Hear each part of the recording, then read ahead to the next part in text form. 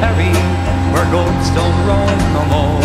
It's about a man named Dylan who coursed throughout the week, and how he was digging spuds one day when the goat to him did speak.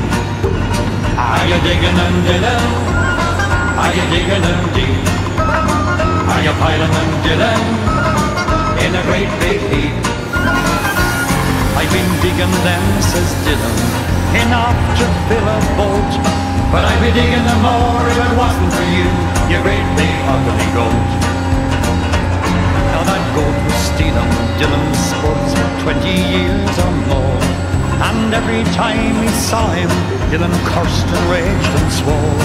He caught him in his tilly patch one sunny Sabbath day, and as his curses lit the sky, the goat looked up to say, are you digging them, Dylan? Are you digging them deep?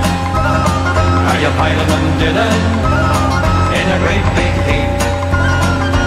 I've been digging them, says Dylan, enough to fill a boat, but I'd be digging them more if it wasn't for you, you great big ugly goat.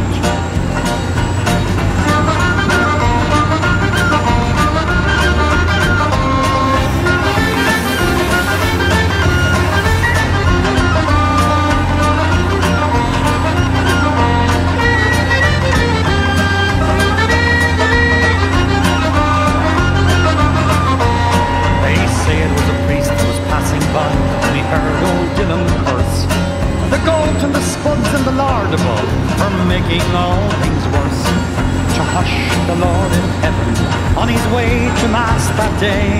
As he stood behind the shady branch, the good priest he did say, are you digging them, Dylan? Are you digging them deep? Are you piling them, Dylan, in a great big heap? I've been digging them, says Dylan, enough to fill a boat, but I'd be digging them more if it wasn't for you, you great big ugly goat. You could never tell Dylan was the priest that spoke to stop his blasphemy, as he stood behind the shady branch where Dylan couldn't see. And to this day in Kerry, in the town of Farrenfall, they still believe 'twas the goat that spoke whenever Dylan swore. Are you digging them, Dylan? Are you digging them deep?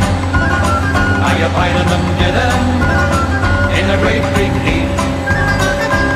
I've been digging them, says Dylan, enough to fill a boat, but I'd be digging them more if it wasn't for you, you great big ugly goat.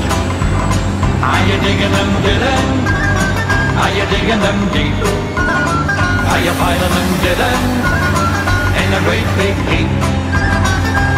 I've been digging them, says Dylan, enough to fill a boat, but I'd be digging them more if it wasn't for you, you great big